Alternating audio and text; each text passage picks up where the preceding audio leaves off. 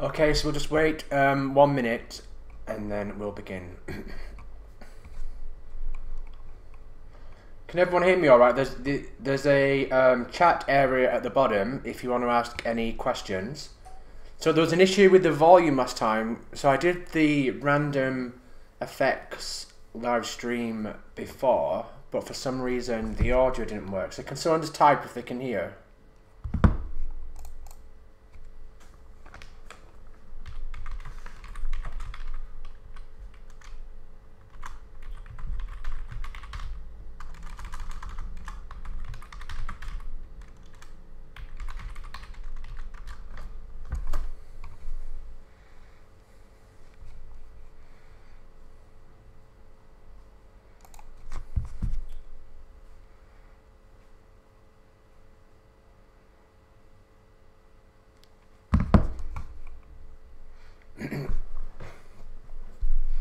Just double check this.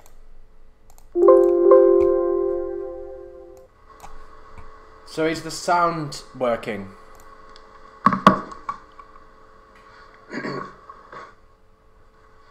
Just double check.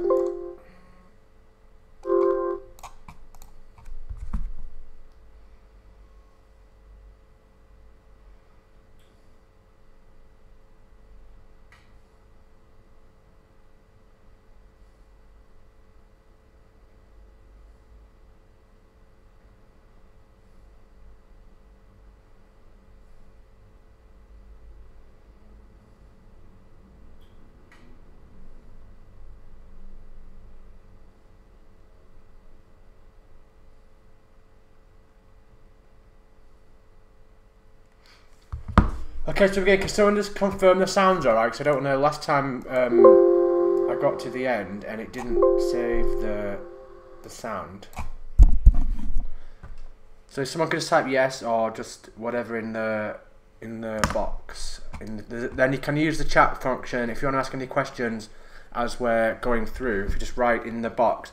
There's about a 30-second delay, but once I get your question I'll respond.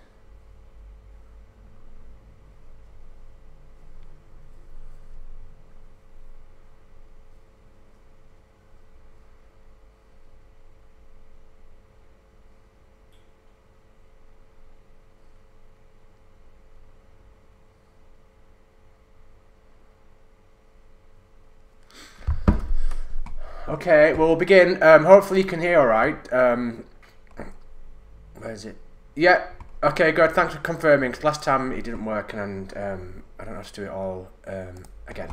So, we'll finish off the random effects and then we'll do some of the questions that we was going to do in the last revision session.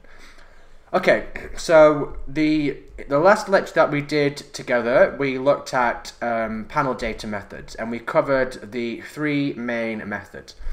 So the classic way that we estimate regression is to use pooled OLS. We just have all our observations. We've got YIT, get a pen, and we have some regressors XIT. And we want to work out the effect of X on Y, which is the beta. So we regress Y on X, and beta is the parameter of interest. But as always, the classical problem is, when we run these types of regressions, there can be omitted variables. So the standard way to just pooled OLS just takes all the observations together, and then it just runs usual OLS. But the problem there, so just as a bit of a recap, so remember when we work with panel, or in any regression, sometimes we don't observe both the same people over time, but when we do, that can confer a benefit. So let's say, for example, this was the true model here, we have YIT, and then we've got everything else that's left out here. So what's the usual problem here? So even if we didn't have the time series element, we just had a cross section, and you regress, say, wages on schooling, or you regress, say, productivity on GDP. Well, the usual problem is that often there are some omitted variables which can be left in the error term, which can lead to an endogeneity. So pooled OLS, the crucial assumption for pooled OLS to work is that, as always, that the regressor is uncorrelated. So we need this assumption for consistency. So we need both this to be not and this to be not. namely that the error term is uncorrelated with all of the variables. So if we just run pooled OLS, well, it doesn't estimate the fixed effects AI. So pooled OLS just runs this regression here, yit equals alpha plus beta xit, which means in the error term then, we have this composite error, we've got the emitted fixed effect and then the error term here. So in order for OLS in this model to be consistent, we need both of these variables to be uncorrelated with X. So the classical example is where X is what years of schooling and Y is wages. We know in that case that alpha I, for example, will include ability. So AI hasn't got a T subscript, it's time invariant. You can think of this as all variables which are the same for a person over time or a country or a firm. So for example, it would include things like gender and so on. But in this particular case, if we had wage on school, and this would be ability. So we know straight away if we do pooled OLS in this regression here, then we're going to get a bias. Now if we just have a cross-section, then there's nothing we can do about that, because all we can ever do is regress Y upon X, and we've got n observations. So we can see this AI, there are going to be n of them. So we can see the only way that we can get around this is if we've got a panel where we observe the same people over time. So if we believe that the fixed effect or this unobserved heterogeneity is correlated with this, and we know OLS is biased. So the first difference and fixed effect estimators, they're both transformations of the regression that remove AI. So remember, first difference literally just takes differences on both sides, in which case change in YIT is beta change in XIT plus, and we can see because the AI is fixed over time, the error term just becomes change in UIT. So this is the first difference transformation, and in this case we're going to have now n times t minus 1 observations. We're going to lose now the first observation point. Okay, so we can see in this case, in this particular case now it doesn't matter if AI is correlated with X, because we've now transformed it, we've swept it out of the regression. So as long as the xi's are uncorrelated with, as long as all the x's are uncorrelated with the u's, then this OLS regression here, first difference, will be consistent. The fixed effects transformation is similar. Instead of subtracting off the last observation, we subtract the average yi dot, where yi dot is the average of y over time. 1 over t, sigma t equal 1 to t y I t. In this case, again, now we're going to get beta xit. So this now, the regressor is a deviation of xit from the average. So it's the deviation of x from its time average, and now the error term becomes a deviation of the error from the time average. And again, because the AI is fixed, then the average of AI is also the same, and therefore we've removed it from the regression. So we covered this in the lecture, and we can see that the main downside of this is that we lose degrees of freedom. It's obvious in the first difference, because you can see we lose the first sample point, but in the fixed effects it also is equivalent to lose the degrees of freedom as also n times t minus 1, and the reason is that we've still got to estimate these averages here, so this reduces our degrees of freedom, and we can actually show that the fixed effects estimator is equivalent to running this regression here, where we estimate all of the intercepts AI for each person. So we can see there are n parameters to estimate here. So again, we can show that fixed effect is equivalent to the least squares dummy variable approach, which just runs the regression in the level and it estimates an intercept for each person. So the least squares dummy variable approach estimates the intercept for each person. So it allows people's abilities to be different and so on. Okay? So you don't need to be able to prove that, but you need to know the result. Okay, so the fixed effects, the random effect, the whole point of random effect is that even if the exogeneity assumption holds, so even if the AIs are uncorrelated with X, then we can just use pooled OLS because it will still be consistent. But the problem is that just like as we saw in lecture 2, we're going to have a grouping. We've now got a classic grouping problem where now the errors, even though they are uncorrelated with AI, will now have a correlation driven between the errors. So the random effects, again, it requires the same assumptions as pooled OLS. We need XIT to be uncorrelated with the error, and we need XIT to be uncorrelated with AI. So again, under these assumptions, pooled OLS is also consistent, but it will be inefficient because we're going to have this grouping in the errors. So if you remember back to lecture 2, we gave example of like people in the same classroom and so on. We now have got this grouping, so we can see if AI varies, it's not the same for everyone, then VIT, which is AI plus UIT, is going to be correlated with VIT minus 1 and so on, and all other time periods. So we can see, even though it's going to be consistent, if the AI varies across people, namely it doesn't get sucked into the constant, then we're going to have a correlation between the error terms. So all random effects does is, in essence, it develops a method. Remember, we saw 4 different methods in lecture 2 that we can use to get around the serial correlation that's driven by this grouping of observations. So again, even though it's uncorrelated with X, it will drive a correlation between the error terms, and therefore we can get a more efficient estimate than pooled OLS by transforming the model, in essence working out what the correlation is between this, and then making a transformation like weighted least squares, like generalized least squares, that will make it so that the new error terms in our transform regression are uncorrelated. Then once you run OLS in this transformed regression, now the errors are both uncorrelated with X and they've also got no serial correlation between them. Therefore the Gauss-Markov assumption will hold. Okay, so the next slide 25 just repeats. So we saw this in lecture 2, and we've seen the intuition. We can see straight away that the errors for the same person are going to be correlated across time because of this common shock.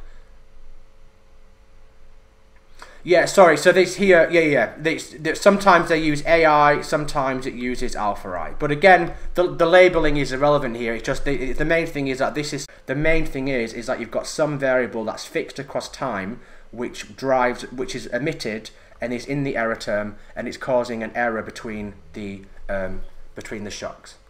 So the next slide. So sorry, it still uses AI here, but yeah, we did use alpha on the first slide. But yeah, I'm referring to the same thing. So the next slide just formalizes this. The next slide just works out, okay, well, what is the correlation between these errors given this common shock AI or alpha I? Okay, so let's just put it as AI, and then okay, so we've actually seen the next slide in lecture 2. We worked out the correlate. We made a lot of simplifying assumptions. So remember the Moulton factor. We make the assumption that basically everything else is uncorrelated, it's got the same variance throughout time and so on. So we make all the usual assumptions, but all that's left is that the AI is going to drive the correlation. So we can see then, well, the next slide, so we've seen this before, just to recap. So the next slide, okay, well, what's the correlation between the shocks in 2 different time periods, T and S? So again, we just plug in the shocks in both time periods, and then we expand it out. So we've missed some steps here, but we're going to get 4 terms, so you multiply them all together, and the only terms, so remember we've already assumed that the covariance of, we've already assumed that the errors are uncorrelated with alpha IT, and we always assume that the mean of the errors is not, so this just means that E of AI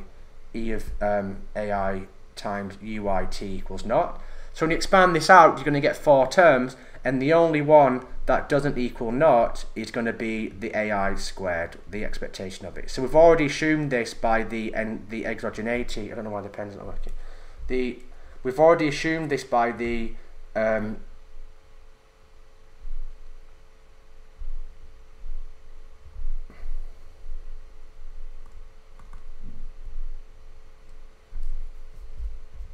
one second, it's crashed.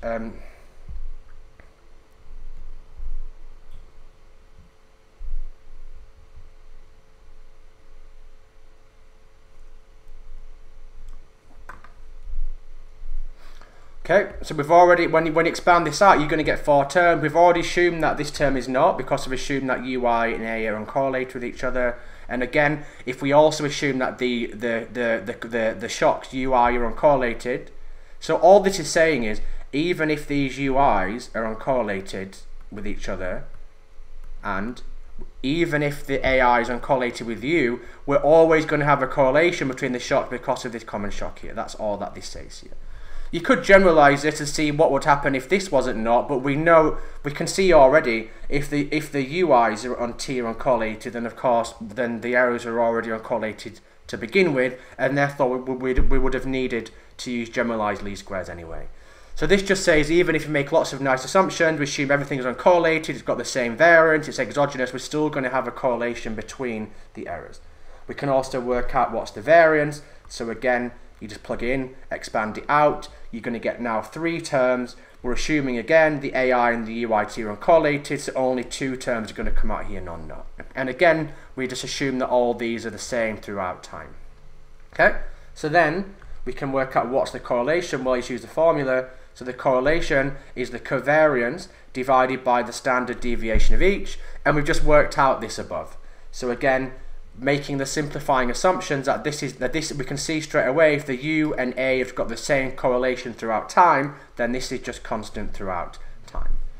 Okay, so we can see then that we've then derived what the correlation is under this. So again, the random effect makes all these assumptions that the UIs are uncorrelated with each other, and that the VI has got the same variance throughout time. Under that assumption, then we can derive what the correlation is. So then that's really it. This is called rho in Stata. All we need to do now is we can now form a generalized least squares estimator, which just uses the fact that we know what the correlation is, it transforms the regression, and it makes a new error be uncorrelated with each other. So random effects is basically just generalized least squared applied in this particular context where we make these simplifying assumptions here. Okay, and when we use Stata, it actually estimates this for you. It estimates the variance of A and it estimates the variance of U. So again, you need to know how to calculate this using the Stata output. And that's going to be one of the exam questions that we're going to cover. Okay, so you don't need to be able to prove this, but we can show, you can work out the generalized least squares transformation. Namely, all we're going to do is subtract off some proportion of the average of yi bar. And remember, yi bar is just the time average of y.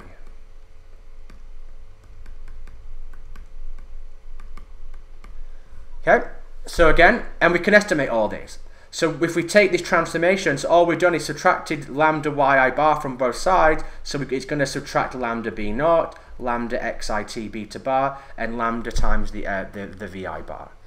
Okay, so we've demeaned now, we've quasi-demeaned the data, so we've not fully demeaned it. We can see if lambda equals 1, we've just got fixed effects, and if lambda equals 0, we're back to the standard pooled OLS.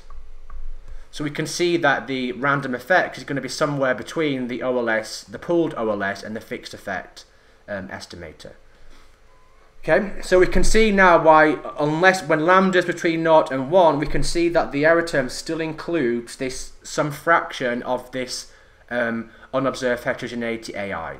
So we can see we still need AI to be uncorrelated with X because it's still in the error term.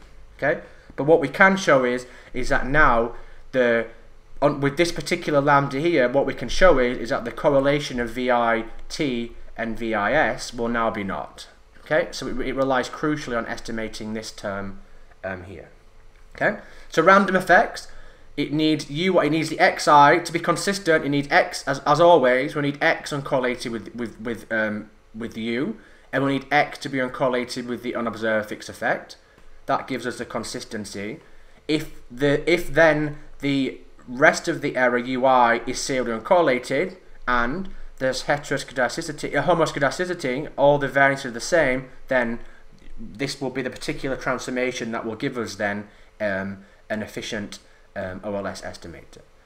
If there was a heteroscedasticity as well, if there was a change in the variance of A or U, or there was a serial correlation they used, then we'd have to generalize this method. We need to then also do a weighted least squares type approach. We need to generalize and then come up with a more general estimate. Okay, but this is a standard random effects estimator that is estimated in Stata.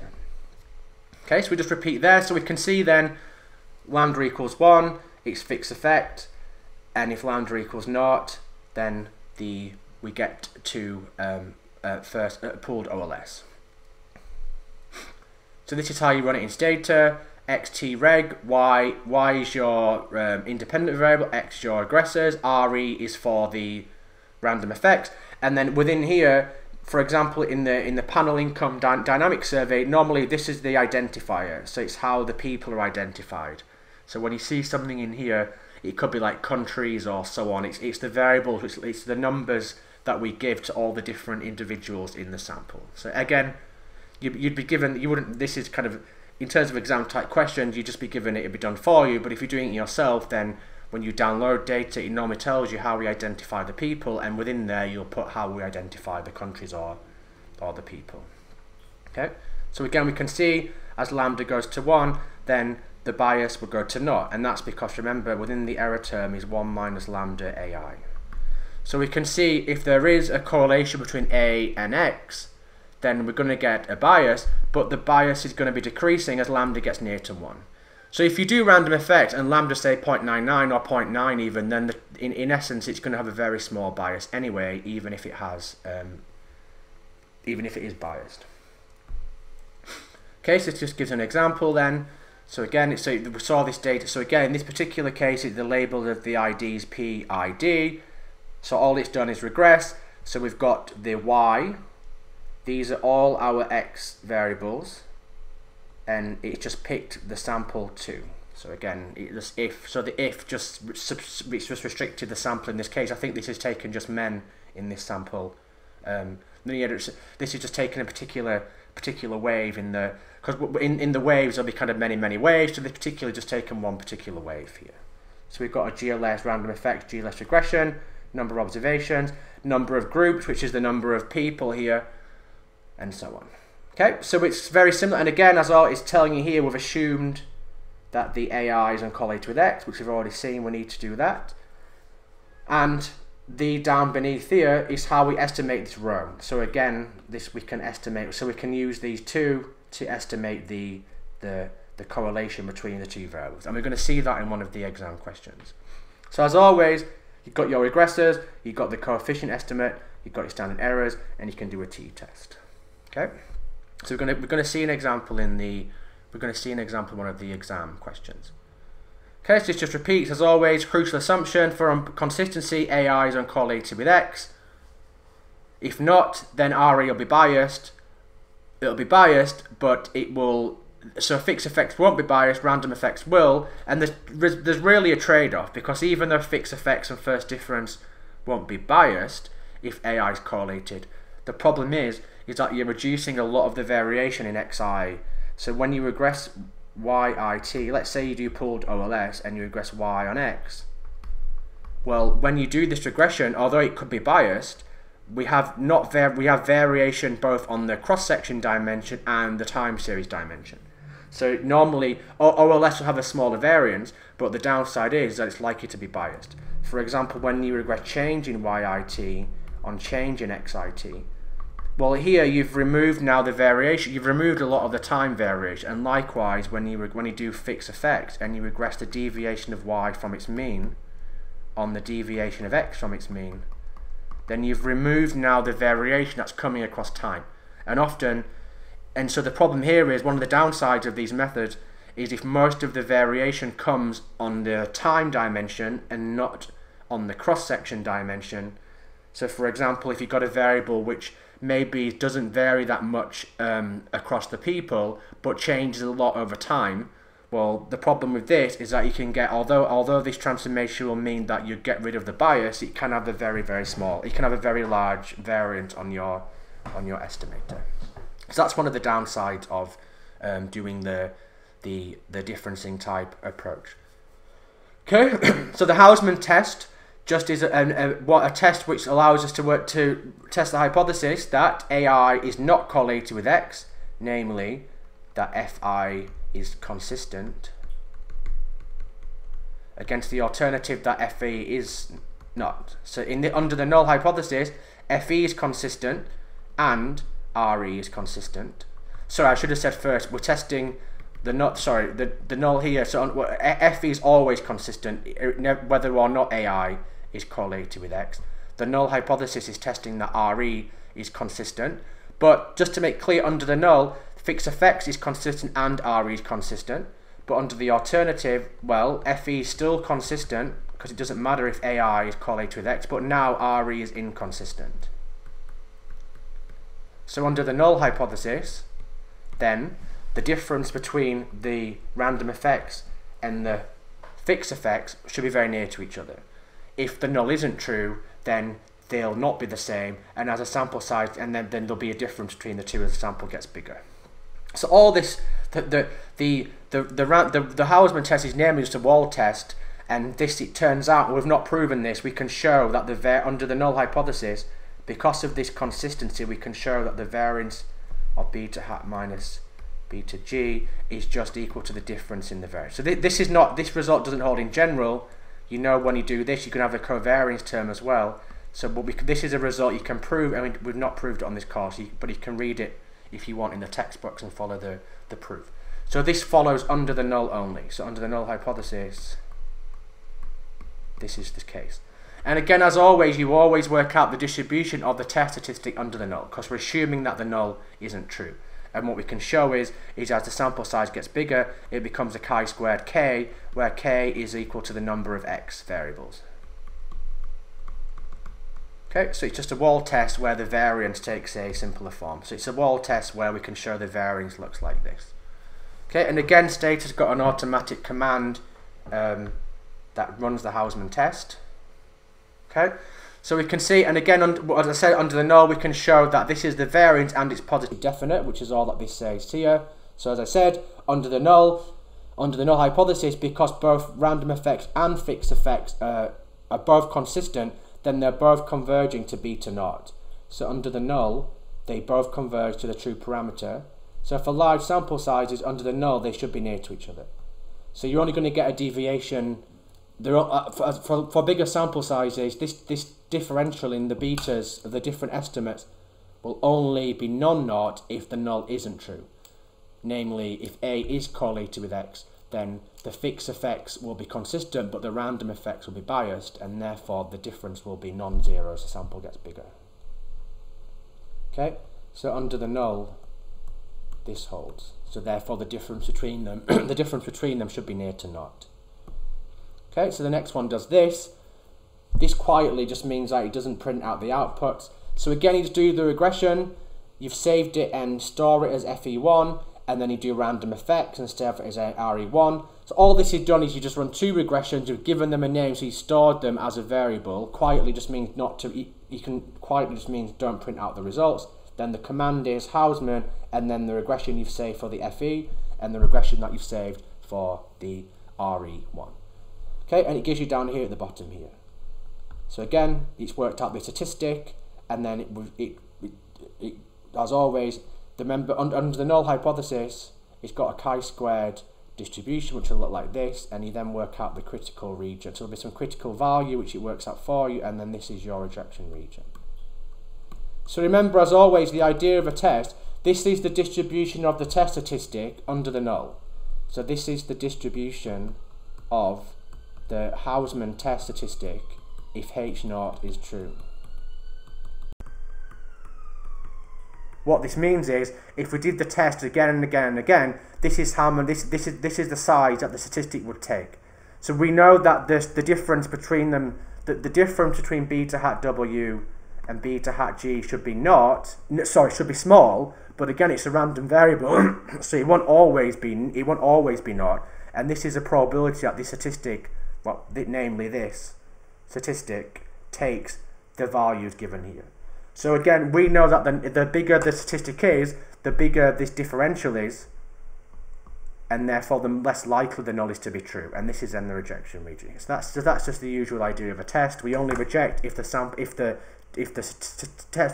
test statistic is sufficiently large enough for us to say that it's highly unlikely that we would have observed both of these estimates if the null was true. Because if the null was true, they should be near to each other. Okay.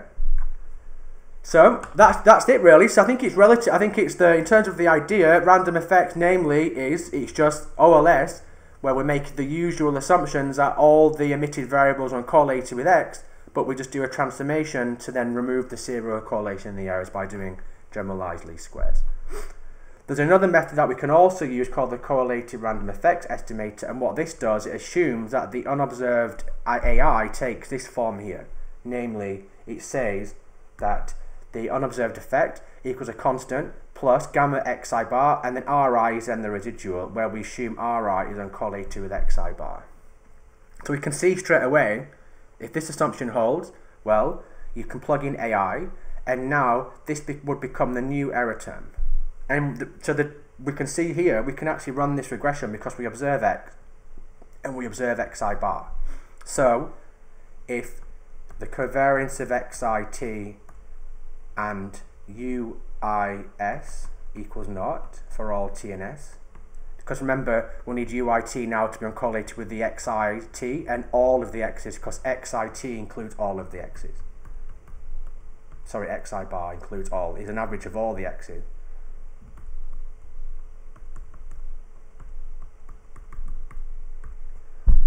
So we can see here then, under this assumption, if this correlated random effect assumption holds and the Ri is uncorrelated with all the x's, then this new regression will consistently estimate beta.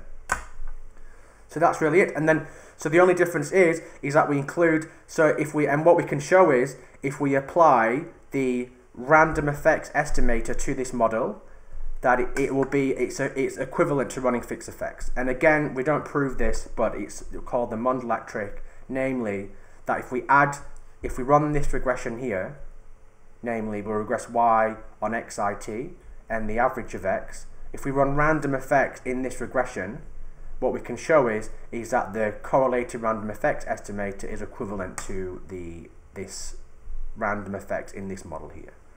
Okay, so we can see that if we run OLS here, then under this assumption that Ri is uncorrelated with xi bar, then in this particular case, we've included the AI, so we've controlled for it, and now the error term are both uncorrelated with all of the regressors, and so we can see straight away that this model will be consistent.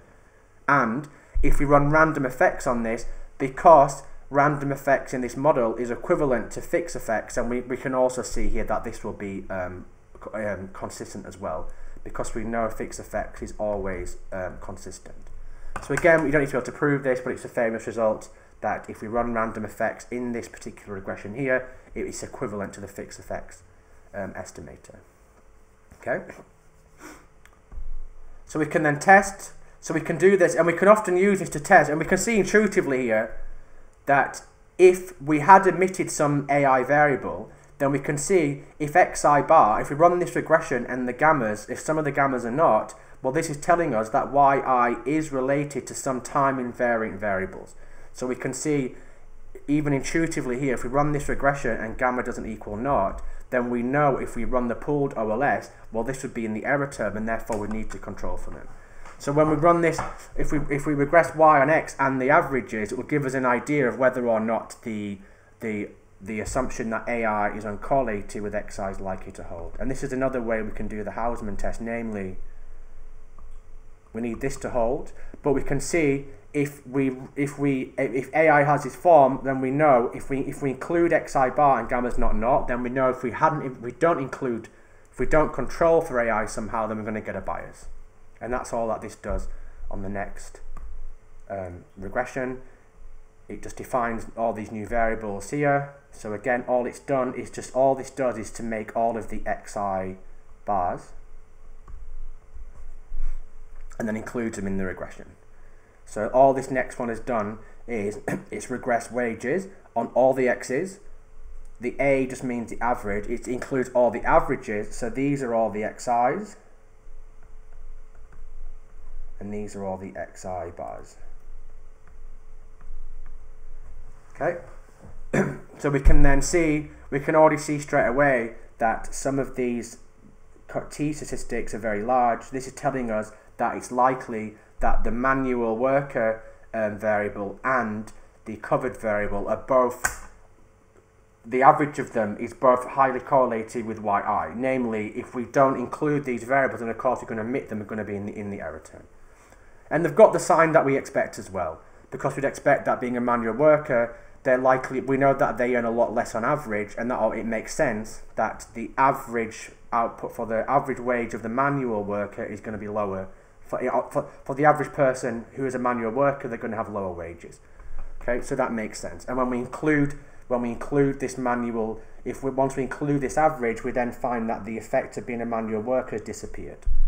So in the earlier slide, when we didn't control for these extra variables, then we found a very strong negative coefficient on being a manual worker. The reason being is that we've omitted some time invariant variables, that namely manual workers are possibly, they're working in lower income jobs, they've possibly got a lower education and so on, and therefore they're less likely to earn as much.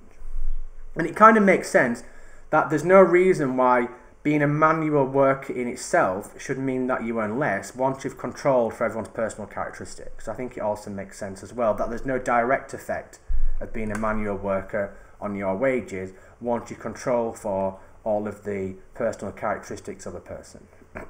Okay, so that's what that's done here. And again, this is, we can also do a Chow test here. We can also do the Hausman test here, test that the coefficients and all these are not, and it's exactly the same as the Hausman test. So this is another way of doing the Hausman test, is to include all the averages and then just do a joint test that the coefficients on all these variables are not. Okay, these become omitted because of course these are the same over time. So again, these drop out. Okay. So that's it. That's it in terms of the random effects. So the big downside to fixed effects and first difference, well, it reduces the sample size, and it can reduce the it reduces the variation in your regressor, especially if most of the variance is coming across the time dimension. Okay. The downside of using another downside is that we can't include variables that are constant throughout time. So if you use first effects or first differences, and you include a variable xit, say gender or so on, that doesn't change throughout time, then when you difference, it's gonna come out again. So if you then do, they're some of the main. It also can cause problems when you have missing data. But they're the three main ones. It reduces the sample size, it reduces the variation in your regressors, especially if most of the variance is across time. And in the extreme case, if the x variable of interest is time invariant, then we can't include it, and therefore you can't estimate the coefficient on it. And that's what this just says here. Okay. So the benefits, whereas random effects doesn't have that problem, so random effects allows you to include time invariant variables, and it doesn't remove all of the variation across time, it just removes part of it. And the downside is, though, is that it relies on the exogeneity assumption on AI. So the benefit of random effects is that it's more efficient, but it can be biased if the AI is correlated with XIT. Okay, so that's really it for the random effects estimator. So we can move on now and do some exam questions. So we'll just get rid of this.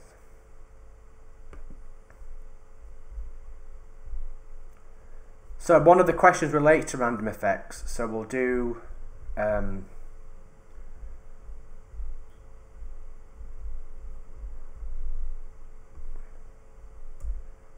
let's do the other one first. Okay, so this you've seen the solution to this. We're just going to run. It's not to run through all the nitty gritty, but just to run through the idea of it. And you can ask any questions in terms of the solutions and so on. But we have. So again, you've got to answer 4 questions from 6, and we're going to cover. Well, let's do question 1. So a researcher is interested in analysing the marriage wage premium for men. They've got access to 2 waves of panel in 2000 and 2016. So it's defined the variables, log of real pay, a dummy for married, and wave 16 equal 1 if the year is 2006 and not otherwise. And it's given you data output on pages 8 to 13, where the sample is restricted just to men. Okay, so that gives you all the information there. So we then have the pooled, let's get this. So we have then so part A tells us then that we've run a pooled OLS regression, and which given us the output in the slide at the end, where Y is log of hour pay and X is married. Okay, so we've got over I for I. So I indicates individual and T is time. So examine the output of this regression in the data output and carefully discuss how to interpret the OLS estimator of beta hat 1. Okay, well here, in this particular case, XI is a dummy variable. So again, when you do this, for question 1A,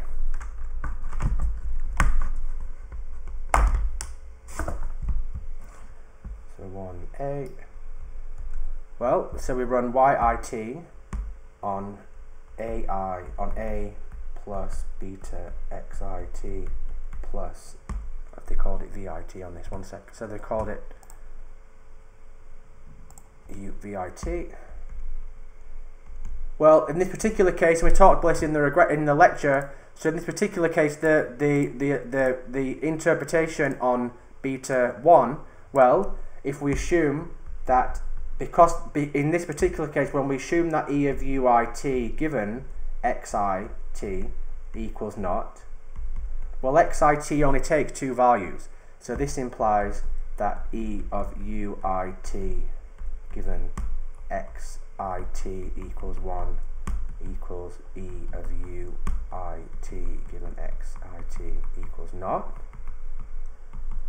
So we can then use this to then work out what's the interpretation on the beta 1. Well, if you apply this, this just means that e of yit given xit equals 1 is alpha plus beta 1, because the mean of this given x is not.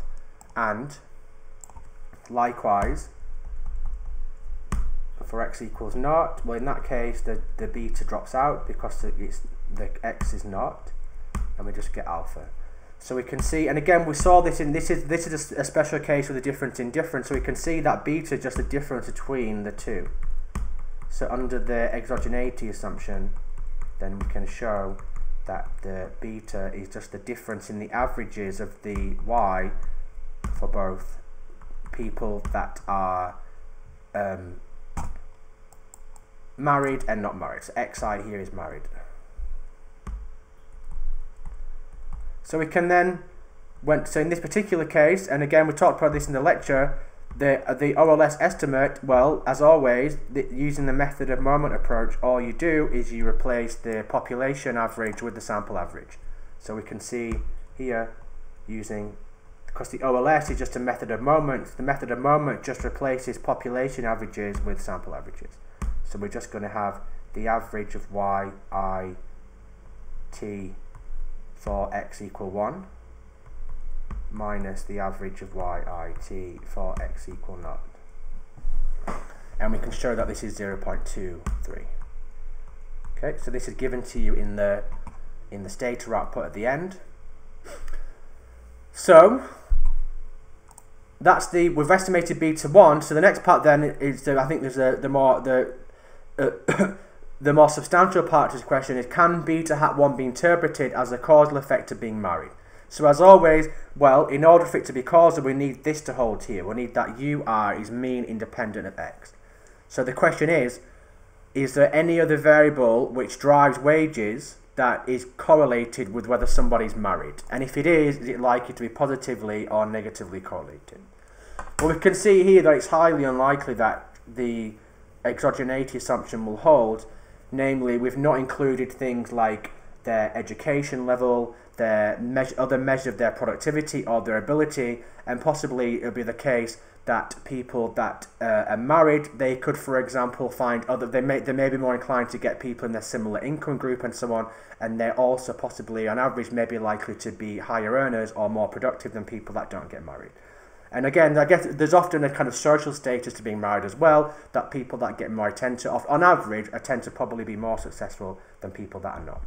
And again, I guess there's also the case that there'll be many reasons why marriage will be correlated with lots of different people's personal characteristics. It's unlikely that all of these are going to be uncorrelated with marriage, and in the case, probably likely the case that people that are married are probably going to be earning more on average, because they're likely more educated or they're more productive to begin with, and therefore they seek out and they find someone also in their similar income group and so on.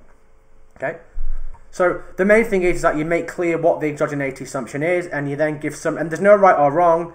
You could make a case that there wasn't an omitted variable bias, but you'd have to make a strong case. I think it's likely that it is, and you just have to give some example of what this variable may be, and is it likely to be positively or negatively correlated.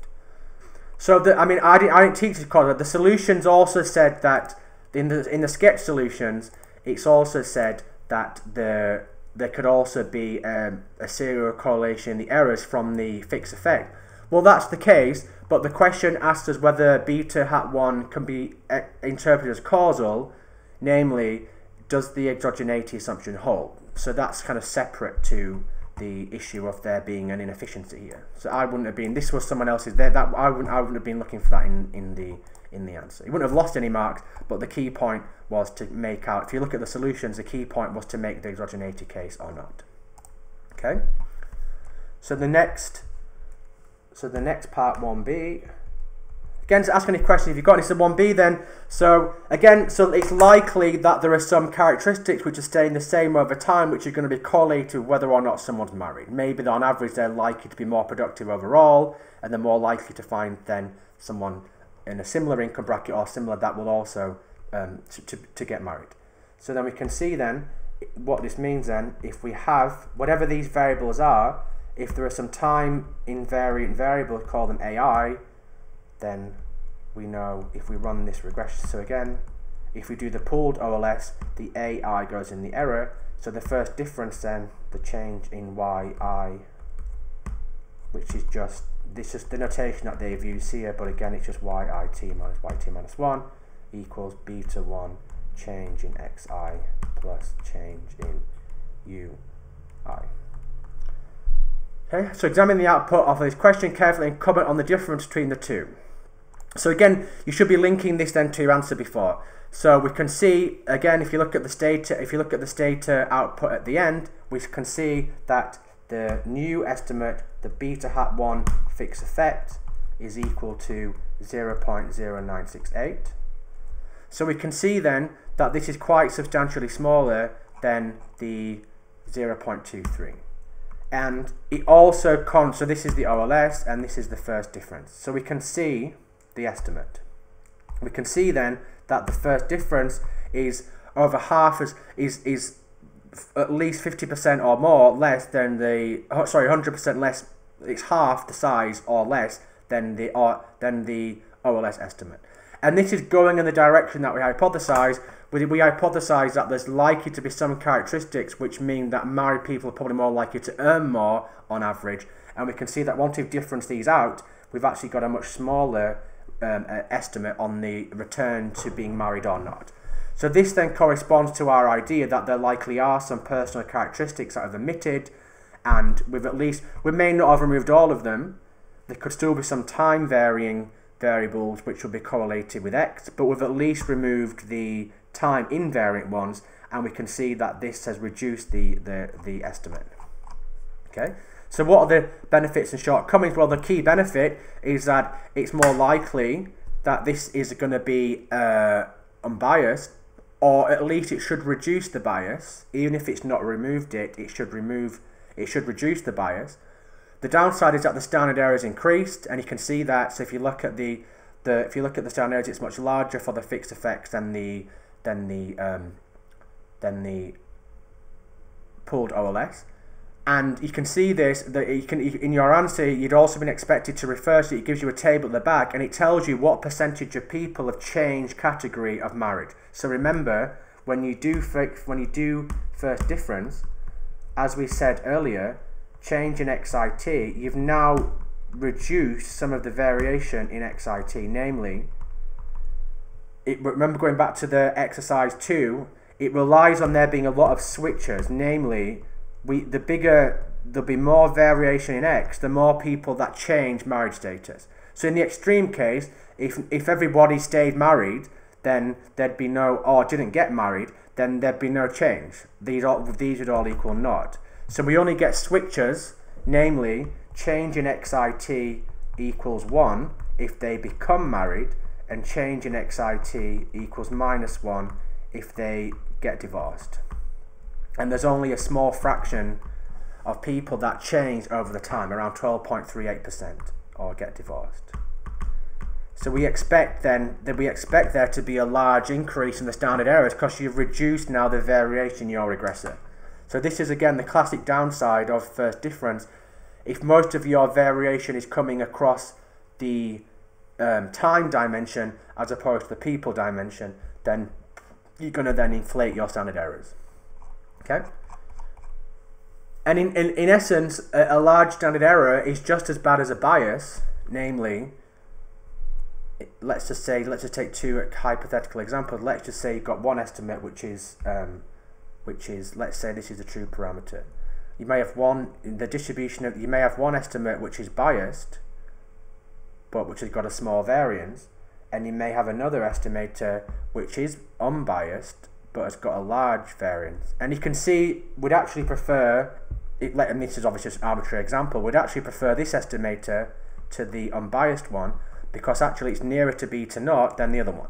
So again, having a large variance can be as bad as having a bias. So again, there's always a trade-off between the two models. Just because you use first difference, you can reduce the bias or removed it, but you could have caused a bigger problem by making your inference too weak. Okay, so that was the main thing to pick out there. So you'd be expected to state the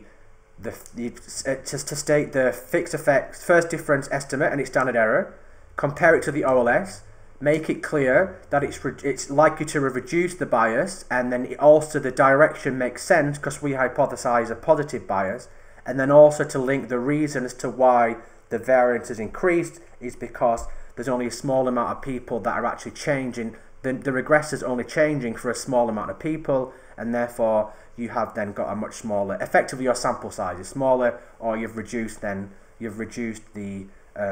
efficiency of your estimate. Okay, so they're the main things you'll be expected to say there. Final one then is fixed effects. So the research uses pooled OLS, fixed effects, and first difference to estimate this regression here. So this one is included X and now a time dummy as well. Discuss the differences in data transformation and assumption underlying fixed effects and random effects estimate. So this is in essence relatively standard textbook type, and the solutions go through this. It's pretty much what we just said. So we know all you need to do is state what fixed effects is, namely it's yit minus yi bar. So you just need to give the details on how you do it basically. So you can have beta xit minus xi bar plus delta d2t minus d2 bar plus. Okay, so you regress this on your transform variables, and you run OLS here, and you've also got random effects. So again, you just need to state how you do it. So again, random effects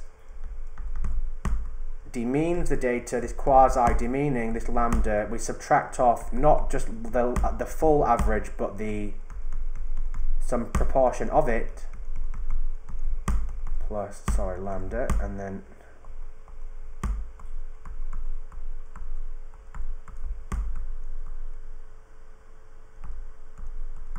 okay, and you've got this composite error here, and again need to state the assumption for this to work, namely, so we run this, where the lambda is this 1 minus square root of sigma squared u, which is the variance of u divided by sigma. So this just estimates the correlation between the shocks now. Okay, so you just need to give some detail on how you do this. So again, you can do stata, you estimate these, you get the estimate lambda hat, 1 minus square root lambda hat squared u divided by lambda hat.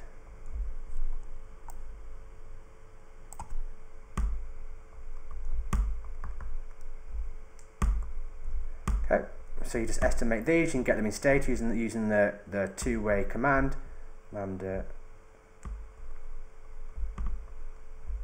Okay, and that's it. So then and you can make clear then, so the relationship between the two, well, this lambda is between 0 and 1.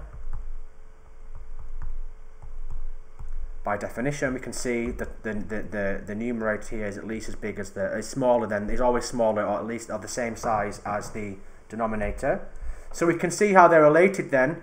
Well, we know straight away for lambda equals 0, we get to pooled OLS, and for lambda equals 1, we're back to fixed effects.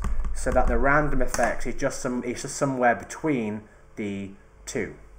Okay, so then it asks you to compare across the models, and again pooled. So again, that's the main comparison between the two, and you can calculate then. You can calculate so the notes go through this. You can use the output to estimate this row hat coefficient. So So you can show that lambda hat is equal to 0.1985 from the state output at the back. So again, the notes run through this, so you can actually say how we'd actually estimate it in the particular example. So you then have to then compare the two. So the last part is then asking us to say which model should we choose and why. Well, we wouldn't want to use pooled OLS because we've already found that the first difference estimator is much smaller, and we've already hypothesized that it's likely there'll be a positive bias in pooled OLS. So the only thing that's left to then verify is should we use fixed effects or should we use random effects? Well, we need to then test between the two, so you can do the Hausman test, and you've got to then do this from the information that we're being given. So in this particular case, we're going to use the Mondelat trick. So namely, so you're given, so this is for part A, so this is just beta hat 1 from pooled OLS. This is what we'd then use to see, this then just gives you the next part then. So this, again, this links to part 1B, where this is people that get divorced. So just to link it to these are people that get married, and these stay the same. So we can see there's only a small proportion of people, 15%, that actually have an X that changes over time. And we can see then when we look at this then, so we can see this is the first difference estimator, and the standard error is now 0.28, whereas before it was 0.2. So there's only been a small increase in the standard error here, so we can see that the standard errors are quite similar. It's a bit bigger for first difference, and we can see that they're quite small, so namely the fact that the first difference is over 0.12 smaller, well, that's around 6 times the standard error, so it's highly likely that's come from random variation. Namely, what I'm saying by that is, if just because the first difference estimator is smaller, if the standard errors were huge, well, that could just come by random variation. So because the standard errors are quite small relative to the coefficient, because the coefficient has halved, then more than halved, then it's likely that this has come from a bias. There's some emitted variable here. Okay. So the next part then gives you the output. So then we want to then test, we want to then be able to test for whether or not we should use random effects or fixed effects. So it gives you all the estimated outputs here, and what all this, the relevant where is it here? Yeah, so the relevant output here to test, well, this is just remember the correlated random effects estimator. All it's done is to generate a variable of average married. It's then included that as a regressor, and we can see, so we know then that in this particular case, this regression then, if in order for the random effects estimator to be used, then we want the coefficient on this to be 0, namely that we've not omitted something out. So all we've done here is just include alpha plus, we've got x plus delta, say xi bar plus epsilon it. All we do is test delta equal 0. So this, remember, this is equivalent to the Hausman test, namely if this regression doesn't include AI, namely if we run pooled OLS, it will only work if delta is not, because if we do pooled OLS, we don't include change in xi t. So we can see we need delta to be 0. We want to test that the coefficient here is 0, and we can see the t star is 3.66. So we would reject the null at conventional levels. At the 1% level, we'd find evidence to reject the null. This is telling us then that it's unlikely that the emitted variables are uncorrelated with x, and we can see there's a positive correlation, which is what we expected. There's a positive correlation between the average married and wages.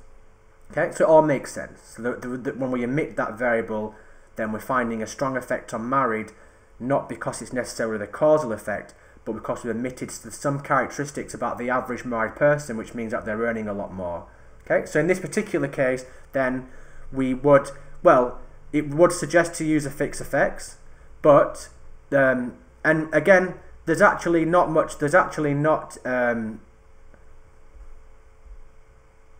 This would suggest to use fixed effects because fixed effects removes this bias. The downside of fixed effect is that we've increased the standard errors, but we've only increased it by a small amount. So the fixed effects had errors at standard errors around 0.02, and they're around 0.028 here. So that, I mean, it has increased quite a bit, but relative to the size of the coefficient, it's actually still quite small, and it's likely that we're going to get incorrect inference from the fixed effects. Okay, from random effects. Sorry. Okay, so we can see the random effects estimate, which is given here, I think. Yeah, so the random effect estimate, we can see for random effects, the standard error is 0.0199. So in this, for random effects, it's likely that this model is biased. We can see that there is still a large coefficient on married, but the standard error is smaller, which you'd expect because it's more efficient, but it's not that much smaller, and we can see that the fixed effects coefficient is around half of this.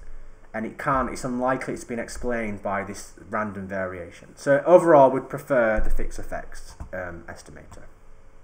Okay? So let's then do another question then. Let's do question 3. So the first part, so this was a difference in difference question. So a researcher wants to analyse how differences in earnings between union and non-union members evolved over time. She has access to 2 waves for years 95 and 2005, and she estimates these 2 models. Again, so that you can think of these as your unrestricted model here. So you can have this would be the restricted model. You force the coefficient on xi to be the same in all waves, and here you've got your unrestricted. So you've let the coefficient differ between the 2 time periods. So y is log hourly wage, and x is a dummy variable that takes a value 1 if the person's a union member and 0 otherwise. Okay, so that they are 2 models. So D05 is a dummy variable, it takes a value 1 as I already said, and we've got this data output on pages 18 and 19. So the first part, well, this is just a Chow test, and the notes go through this. Remember, it's the usual formula. It's the sum of squared residuals in the unrestricted minus the restricted minus unrestricted. The restricted sum of squared residuals is always going to be at least as big as the unrestricted, divided by the number of degrees of freedom in the unrestricted model, which is just the sample size added together, minus the number of parameters we estimate. So that's just 2 times the number of parameters, because we've estimated 2 separate regressions, divided by the sum of squared residuals in the unrestricted model, divided by the number of restrictions Q. Okay, so you just do an F test here, and you can work all this out from the information at the back, and the notes actually go through this in quite a lot of detail here, so we can move on to the next part unless anyone's got any questions on this. And remember, the SSR in the restricted model is just the 2 in the restricted model. Sorry, the unrestricted model is just the SSR and both of these added together. So we just add this. If we have SSR1 here and SSR2 here, then you just add them together. Okay. Another way of thinking about this is actually to let the unrestricted. Another way to say it is to just run a regression where we include the constant and x, and then we interact them with the dummy for the wave of 15, and we include both variables again. So you can have 2 times the number of parameters, and you're just testing that the joint coefficients on all these interaction terms or not. So that's another way of thinking about it. So the next part then, so this is just difference in difference. So this was from lecture 2. This is relatively standard question here. So we've got D05 is the dummy for whether they're in time period 5 or not. Xi here is the treatment, and this is the interaction between the 2. Okay, so this Xi is whether or not they're in a union or not at time period 15. So here you just expect it to go through, and the solution to give you the answer, but this relates to how do we interpret each of these coefficients. And remember, there's 4 different cases. Let's just then do it here. So we've got 4. So this is relatively textbook analysis here. We've got 4, so let's just write it out. So we've got y, I, go down, yi equals alpha naught plus d naught 5 gamma naught. So again, you can work all these out from the information at the back, but the question also asks you how, in detail, how to interpret the parameters, the estimates of all these here.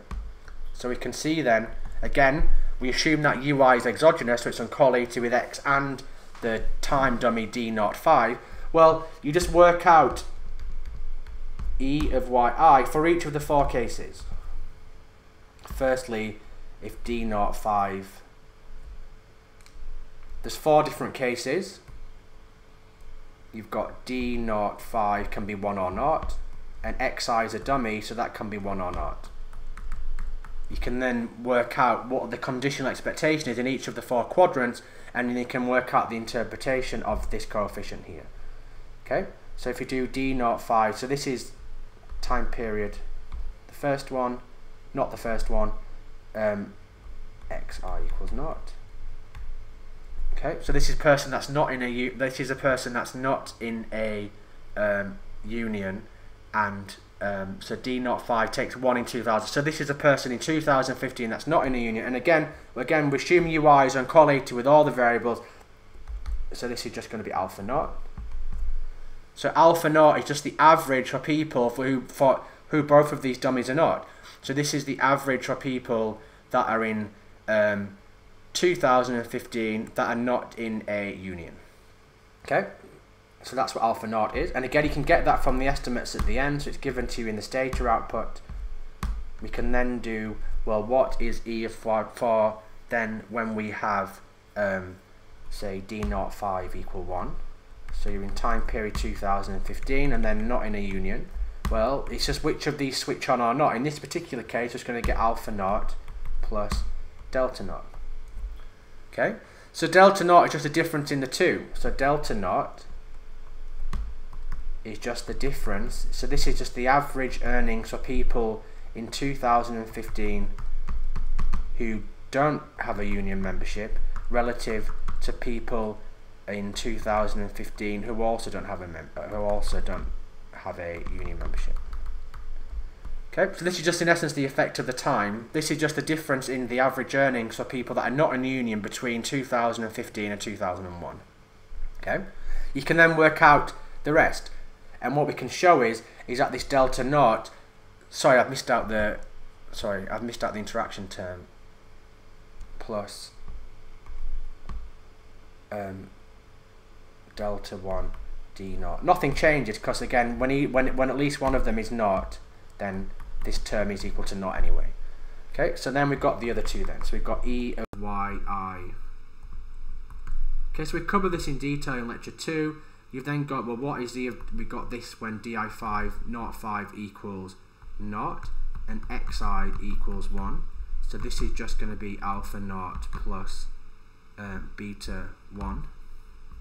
Yeah, and then so this is the average of income for people in 2015 that are in a union, and then we've got the ones where both dummies switch on, which is just them all added together.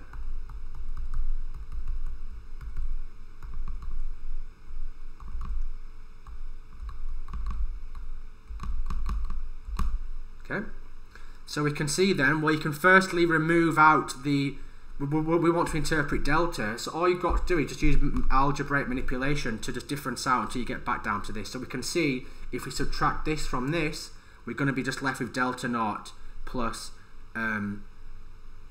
delta 1, and then we can just remove off the delta, wait, what have I called the number, wait, it's called alpha naught, delta naught, beta 1 and delta 1. So this should be n. So we can remove off, where have I gone on with the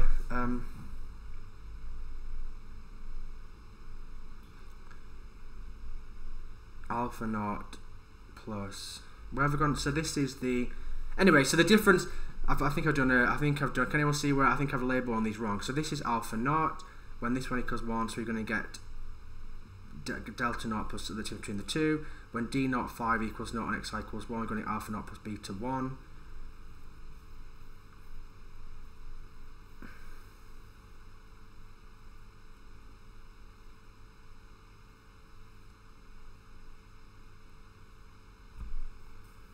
Have I labelled something wrong here?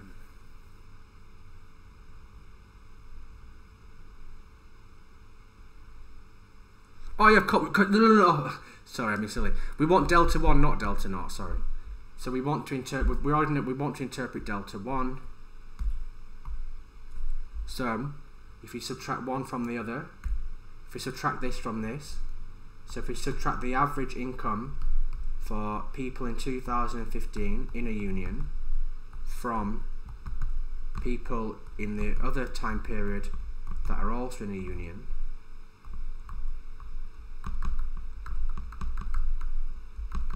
well, this is just going to be delta naught plus delta 1.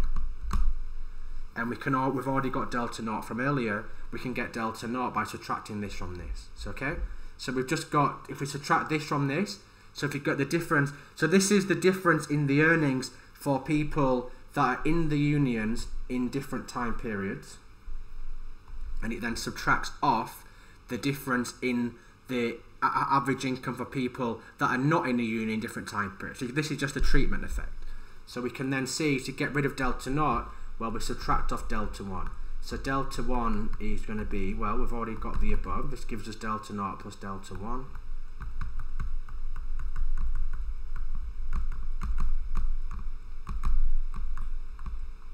Okay, and it gives us this difference in the difference.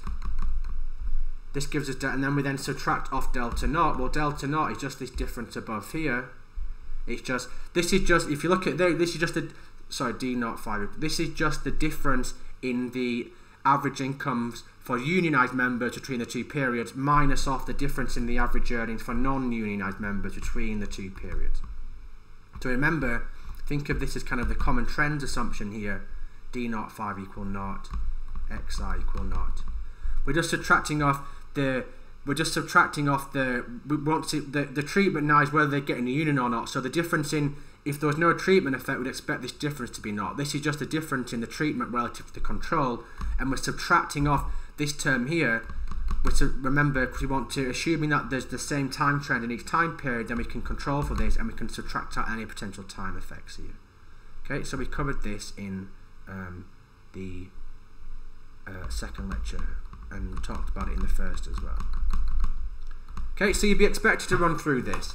And again, the estimates just replace the sample expectations with the population expectations, but that's the interpretation of all of the coefficients. And again, the solutions give you all the numbers, so you can get all of these from the table at the end. Okay, so that was the key bit, was to link all this and to go through interpreting each of the ones and saying what they are, and then we can get down to the key bit, which is what's its treatment effect, and you can just say intuitively what this is here and what it does. Okay, and the stator outputs at the back, well, it's very simple. To estimate these coefficients, you can just run OLS. So there's a table at the back which runs OLS, includes all of these variables, and the coefficients then just straight from the OLS table. Okay, so you can estimate, you can get the estimates from the table. So the key bit here was more the interpretation. It's relatively straightforward to get the numbers from the table at the back. So finally then, now 2 parts more. So part C, so the researcher heard about a policy that was implemented in 2010 to increase employment rates by subsidising apprenticeships. The policy was implemented in Region A but not in B. Consider the following data for log employment for young people by region based on firm data. So again, you've just got the average earnings of that people in the age bracket in 2 different areas. So this is very related to the Card and Kruger fast food data that we spoke about in lecture 2. And actually to compute a difference in difference between the two. Well, again, you've got 4 different, you've got the treatment and the control. So again, region A had the treatment and region B did not. So all you do here, well, you just work out the averages of all 4 of them for the treatment and the control before and after the treatment happened. So remember, we gave an example of this in, I think it was in the second. Let's put it onto there. So we've got the the treatment effect. Remember, is just in this particular case is going to be the change in the average for the treated minus the change in the average for the control. Okay, and again we assume, so we can then, so the treatment, we want the average before, so the happened in 2010. So we want the average before and the average after. So we can get the treatment, well, what's y1 bar t? What's the average here? Well, this is just going to be 1.345 plus 1.343, namely 2008 and 9, because before the change occurred, divided by 2, and we've got after, we've got y bar 1 for the control, which is just again the average of the wages before the treatment occurred, which is 1.344. And then it's very simple for the next, because there's only one time period after. So time period 2 after the potential treatment happened, well, this is just 1.35. What is it for region A and what is it for region B? So there's only one observation here. So the average is very simple to compute. So that's it. So then the change in y bar t is y2 bar t. The difference between it's the change in the treatment outcome between the two periods. And what's the change for y bar control? Well, it's just the difference between, it's the average for the control before and after. And again, remember, we subtract this off because we want to see that one of the problems is that there could be a change in the overall earnings of people throughout time. There could be a time trend. And remember, the key assumption is if the control group and the treatment group both have the same time trend, then when we subtract this out, we're subtracting off any potential time effect here. So we could, if there was no time trend, we could just look at what's the difference between the average earnings treated versus what's the average income for people after their policy and before. But if there was a time trend, we know that this would include not only the treatment effect, but also any changes that have happened because of a time effect. So if we assume that the control group, let's say the region is nearby, like in the fast food data, if we can assume that the underlying, say, structural economy is similar, and if they both got the same time trend, if you subtract this off, well, this doesn't include a treatment effect because, of course, they were the control group and they didn't have the policy change. So that's the intuition behind it, and we can show this is minus 0.17. So therefore, the difference in difference is 0.176. Okay? In this example. So part D then relates. This is very similar. It's the same idea as is same as the Angrist and Card data in lecture 2. So in the above, we didn't have individual level data. We only had the overall averages for the region. We didn't have it for individual people. So for individual people, you'd run a regression where you include a Y, you'd have the person in region, and T, you'd have a constant, you'd have a dummy for the area, you'd have a dummy for time, and you'd do a difference in difference regression. This is a dummy for the treatment, time and the area therein, plus EIRT. R is region, I is person, and T is time. So before, we only had the region level, we didn't have the I level. Okay, so this would be the regression that you would run.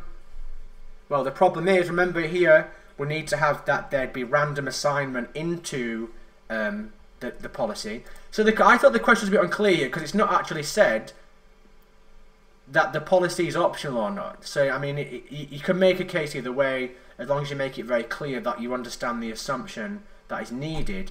We need in this regression that there's no unobserved factors which are going to be correlated with someone's selection into the treatment.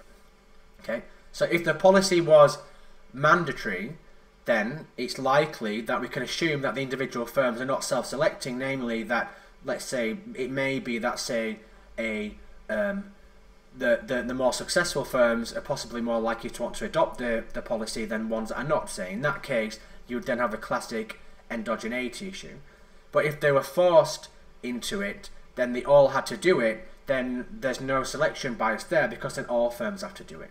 Okay, so then you could get to a deeper point where maybe the policy was implemented in that region because they was about to go into a recession or so on, so that could be another problem. But that would also be an issue for Part C as well, namely if the policy region A was selected because there was some change about to happen anyway, and they were trying to prevent that to counter that, then you're gonna have then a strong androgeneity problem. And again, so the solution CSA, it's unlikely that the common trend assumption is met, and it doesn't seem, if you look at the data above, it doesn't seem like they're possibly having both have the same trend. But again, this should also be the case for part C. So we also need for part C, at the average level, we need to have that that the trend is the same for both. Namely, when we do this here, the whole point of doing this is assuming that this estimates the trend and it takes out the same trend here. So this would also be an issue for part C as well. So you can make a case, as long as you make clear that what the assumption is, and you know intuitively why it is, and then you make a case either way. So it looks like possibly they had a different trend before and after, but you can't really tell you can't immediately tell from such a small amount of data. Okay, so we'll leave it there for now. I'm happy to do another session if people want some more. So if you just see me, I can do another session, do another couple of. I'll leave it there. We've done quite a lot there. So hopefully it will save this time. And for the people that wanted feedback, sorry for the delay. I've just had a lot, so I will get back to you for the people that have emailed about that. Okay. So if you've got any questions, just let me know. And if you want me to cover any more questions, let me know, and I'll do another session sometime soon. Okay. So, bye.